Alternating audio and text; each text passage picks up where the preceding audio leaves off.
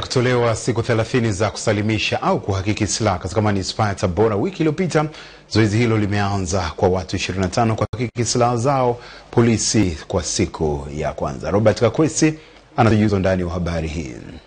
Mwitikio umekuwa sio mbaya katika siku ya kwanza kwa watu 25 kuhakiki silaha zao, huku mapungufu kadhaa yakibainishwa. Wapo watu ambao hawajalipia ile fee ama ada ya umiliki silaha kwa muda mrefu. Lakini pia tumeweza kubaini kuwa wapo watu ambao wanamiliki silaha ambao wamepitiza ule muda ambao wanapaswa kumiliki silaha, yani miaka 70, yani umri wa kumiliki silaha miaka 70. Kwa hiyo pamoja na kubaini hayo, mengine jeshi letu la polisi ataweza kuyafanyia kazi kwa mujibu wa sheria, lakini bado niendelee kusisitiza juu ya watu wote wale ambao wanamiliki silaha katika manispaa yetu ya Tabora kinyume cha sheria. Watu wote wanaomiliki silaha kinyume cha sheria katika manispaa ya Tabora, kwamba tumewapa siku 30.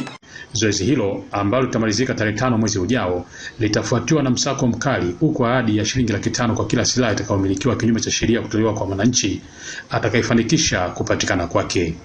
Ninatoa kiasi cha shilingi 500 kwa kila mwananchi wa manispaa ya Tabora ambaye atatoa taarifa na ambazo zitapelekea kukamatwa kwa silaha yoyote kwa mwananchi yote ambaye anamiliki silaha kinyume cha sheria.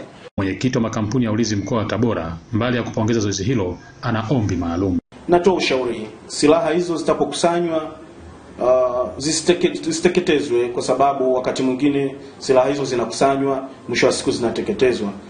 Sisi kama kampuni za ulinzi tuna uhitaji wa silaha mkubwa sana.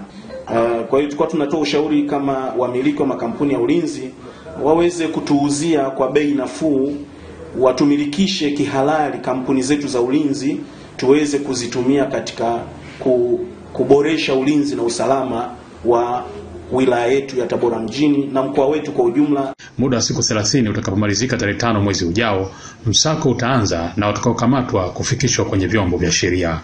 Robert Kakwesi, Star TV, Tabora.